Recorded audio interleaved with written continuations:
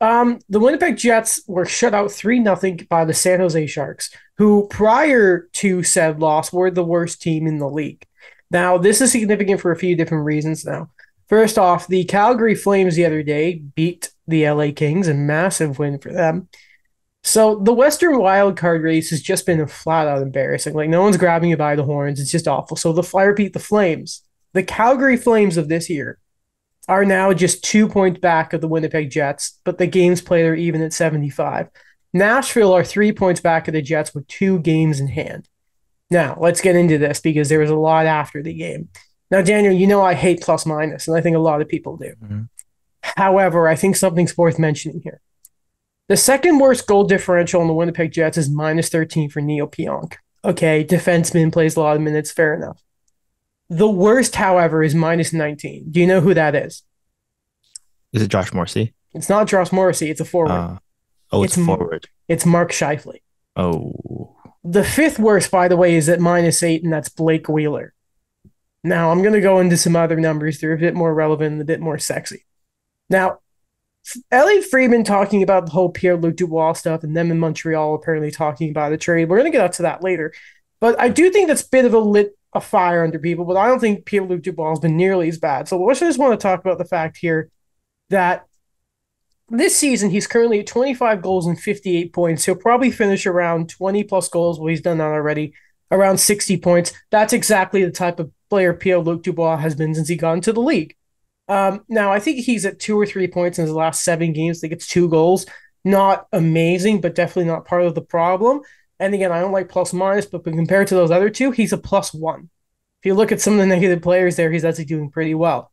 Now, the reason I mention that, let's look at Blake Wheeler and Mark Scheifele. Mark Scheifele does leave the Jets with 38 goals. That's pretty freaking good. And he has 3 points more than Pierre-Luc Dubois. However, Mark Scheifele has not scored in 9 games. oh, is that right? Now, how many games do you think it's been since Blake Wheeler scored a goal? 14. 21. Oh my gosh, I undersold that.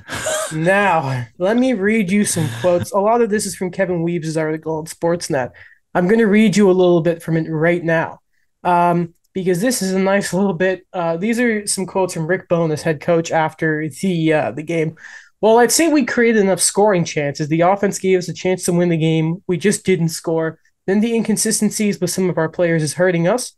Some of these guys think they're giving us everything in their tank. They're dreaming. We have a lot of guys and they're giving us everything they can. We just need a few more guys to jump on board. It's not over. We're still in eighth spot. We're going to find out what we're made of over the next little while. Continuing part of the article here, the truth serum was flowing for Bowness, and he didn't stop there. When asked a follow-up question about how he can reach those players fighting with inconsistency, he basically said it was up to those guys to take a long, hard look in the mirror. Quote, how do you reach them? There comes a point when your personal pride has to take over. If someone has to go in there and point out to them, then there's a big problem right there. As I said, we're going to find out what we're made of, and we're going to find out what everyone in that room is made of over the next little while. Wow. That is a very telling. By the way, just to remind you, this is something else that Kevin Weaves points out. At one point in the season, this team was 29-1.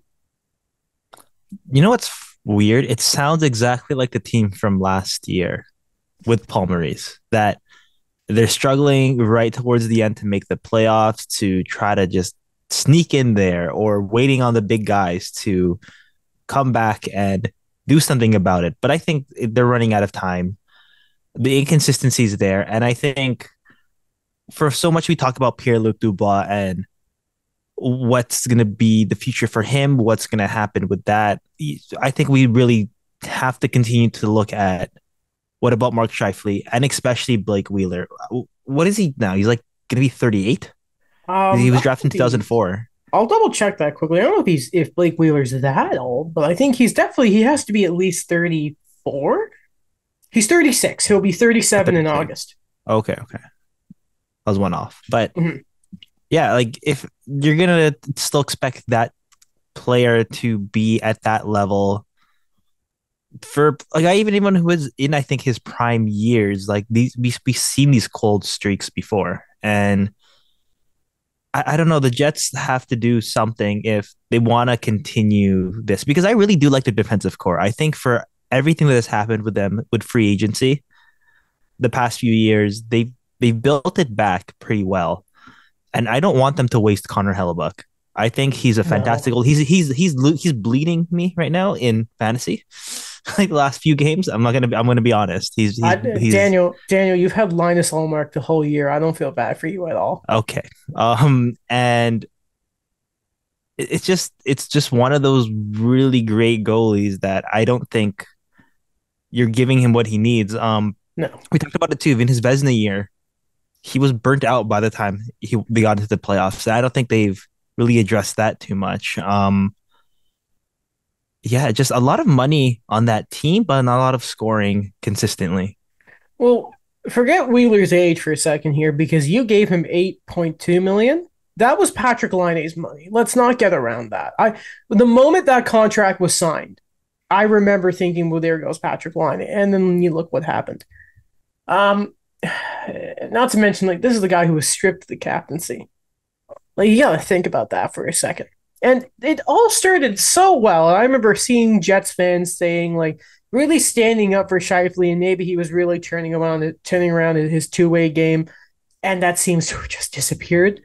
Um, Listen, they need a reset so badly, and at this point, seeing the results and the effort of Shifley and Wheeler, maybe it wasn't just a Paul Maurice thing Mhm. because now we're seeing it with Rick Bowness. There is one question I have, and I'm starting to think maybe this is an organizational thing. Because for the life of me, I need to know why Nick Ehlers is not being played as much. He was averaging like 13 or 14 minutes. Like that's something I need someone to answer me for. Like why does this team hate Scandinavian skill players? Oh yeah, he's like their leading one of the isn't he like basically one of their leading scorers this last stretch, and he's getting less minutes than Cal Connor. He only 1350 of ice time, including 5 shifts in the second period from this article. I have their stats up here. He's hurt, so he was hurt, obviously, so he's not up there. Let's just go to total scores because yeah, he's got 31 points in the 39 games he's played. I'll check his game logs quickly. At least NHL.com gets those up quick enough, even though the whole site's a bit questionable. So he hasn't scored in his last 3 games. Then you go to his last fourth one, he had a goal. But it's hard to get on a guy for not producing like that when you don't play him. And it's been such a long term issue. So, I mean, in his last one, two, three, four, five, in his last 6 games, he's got 2 goals. But he in those games, oh my God, Daniel, I'm he hasn't played more than 18 minutes in a game since March 8th. Oh my god. That's just not enough. Like there's a game where he got 13 minutes here. So like he's a good player and he's still even if lately he hasn't been producing like the rest of the team, it's clearly a guy who you're just not playing enough. Like that's just there's no reason everyone knows how good he is. And the fact that he is what's his average ice time here? I'm trying to find it. But the fact that it's that low is just not acceptable. Plus, right now he's at a 7% shooting percentage, and his career is like 11%. So that's also a pretty well sign that he's having a down year, even if he's nearly like one of their top scorers still. Yeah. So play him more. I know he's injured, So but yeah. when there's the opportunity. So let's also look at another thing here. So Marco D'Amico, who obviously covers the Habs, had a nice little article. So we'll go talk about Pierre Luc Dubois because obviously the big thing is I think we're all pretty much sure that he's going to be a Montreal Canadian. We know that's going to happen, right? Mhm. So think of it like this, Daniel. This is the situation that Marco puts out there. So the Canadians have one option up their sleeve that they can do to really hamper the Winnipeg Jets. But it is a term that I think Habs fans everywhere are scared of. And you're going to know why I mention it now. They can offer sheet Pierre Luc Dubois. Now, if you do it at a reasonable number, I think Marco had it like 6 or 7 ish or something around there. So, okay, let's say the Jets go out and they take the compensation, right? Okay, they're going to get some draft picks for him depending on the level of the AAV of the deal, right? That's not a big problem. If the Montreal Canadiens don't sort of like what they're trying to give up, you know what I mean, right? It's either, okay, you like the Mm-hmm. package already now, or we're going to offer sheet as a number and the compensation is going to be enough. I don't know. Okay, we can see that. On the other side of things, this is something the Canadians could sort of hamper the Jets by. Because if the Winnipeg Jets decide to not take the offer sheet, sorry, if they decide to match it, then they can't trade Pierre Luc Dubois for a year, which would then walk him to UFA without them being able to trade him, which would basically then stop any other team from being able to talk to him about trades and maybe extensions, which would stop the 5% chance of him going anywhere else, which I don't like. He's just going to be a hab. But if the Jets really, really, really want to play hardball in this whole thing, realistically, the Canadians could just offer sheet. Now, I You think know you have to be this? careful in potentially giving up a first rounder Yeah. for him. So, depending, because next year I expect the Canadians to still be bad. But if they wanted to be really, really sneaky about this, they could do that. You know what this sounds exactly like right now? What? Phil Kessel Is and the that what? Leafs with going from Boston. Because remember, Brian Burke, he outlined it in his book where he's like went up to Peter Shire. He's like, "Listen, Peter, Yeah, if you yeah. don't trade me Kessel, I'm going to offer sheet him tomorrow." Man, he's the best. So they could do that. And here's the thing. This is a concern I had because obviously the Kotkaniemi offer sheet still stings, right? Now, signing an offer sheet and going to Carolina is one thing. But if we know something else, the worst city to sign in, and we know this for a fact, the one place players do not want to go to is Winnipeg.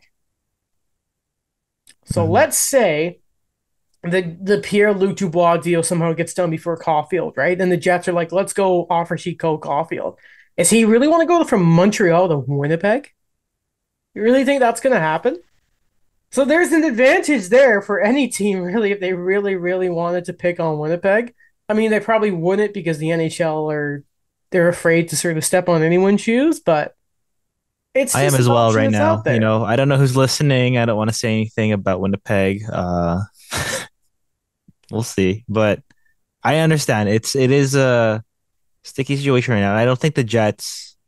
I think we mention a lot sometimes of other teams where like they have to keep the ball rolling to get the fans in, and I think sometimes I do still think about that with Winnipeg. I know it's been more than 10 years since they returned, so I don't think like that early enthusiasm, despite the losing years, will continue to sustain them. But I think they're a team like Nashville you've mentioned where they still have to go for it despite the fact they sold at the deadline. I think with the Jets, if they keep sinking deeper into not being basically a non-playoff team going forward, that's I think that's even going to hurt it even more of their marketability to players wanting to go there. Listen, Winnipeg. And I think, isn't Shifley up this year too? I can There's, go check that. yeah, because listen, it doesn't look good for them right now. It does not look good for them right now. Because if this ends poorly and Shifley leaves, and like at that point, Hellebuck's probably going to want out, then they're almost going to have to be forced to go into a rebuild or whatever. Because I mean, then who do you still have? Yeah. No, yeah, you still. Sorry, I should be. Obviously, you still have like Perfetti and you still have Connor and that, but Okay, so I have the information up. You want to hear it? sure.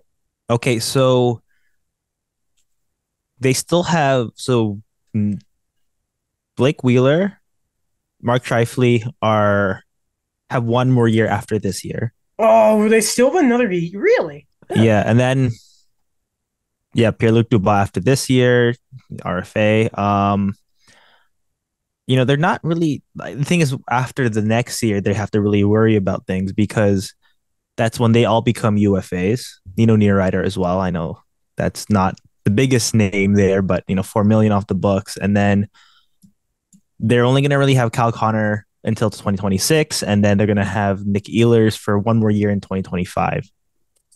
Ah, And for their defense, it's really only Josh Morrissey and then Two or three, 2 more years of Nate Schmidt and Neil Pionk. So here's the big question. How old is Connor Hellebuck? He is 29. What's his contract like right now? He's a UFA after 2024.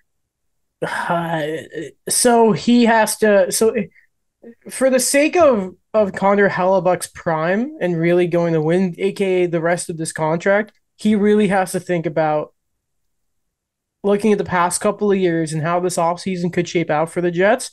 He has to really think about it. And if he wants to go, it doesn't matter if you still have all those other guys we met still being there, if you still have Perfetti, Connor, and that, because Mhm. without Hellebuck, you're screwed.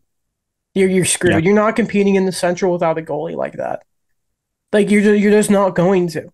So They have that's no one in the system either. Like I'm it looking at their is. goalies right now. Well, I Nobody. mean, even if they did, it's not Keller Hellebuck Yeah. unless they go out and try and get Carter Hart.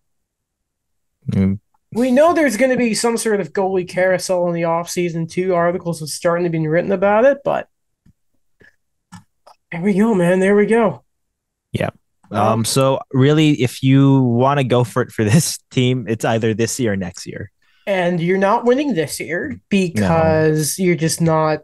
might not make the playoffs to begin Yeah, with. you're not. You're fighting with the Flames to stay in the playoffs, right? That's no one wants to be there, and not to mention, I mean, you have to beat an Eastern team if you miracle run your way to the finals anyway. And I don't. I only see like Vegas or maybe Colorado somehow beating a team in the East. Edmonton, just a Stuart Skinner scaring me a little bit. Like, do I trust him in the playoffs Mhm. against one of those teams? So yeah, like the Jets aren't going to make any. Like, man, I don't envy Sheveldayoff. I don't envy him. No, But this then may again, be the end of the core. We don't know. Two I mean, years. maybe it's time for Chevy to go too. Not that he shouldn't really have a job right now to begin with, but I mean, he got a little lucky that his name wasn't mentioned a ton in that report. Yeah.